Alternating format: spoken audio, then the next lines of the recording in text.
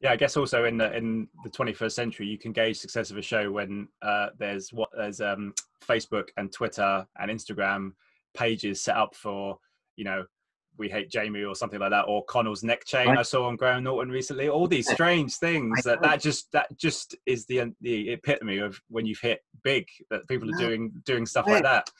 I know, it's mad. Like, I think some of the comments about Jamie are slightly unfair. I know I've seen, I saw one that was like, there's been actually, the one that the most common one I've seen is saying that Jamie's worse than King Joffrey, which is insane that that's even a comparison. But I'm not in the interest of defending Jamie in any way, but he's definitely objectively not as bad as King Joffrey. I mean, one that I think I've seen a lot of as well is that there's a meme that's like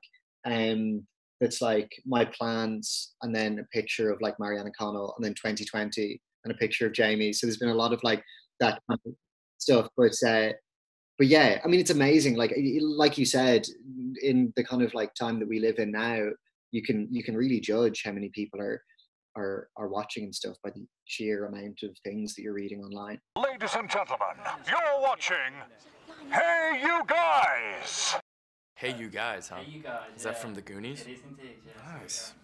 Hey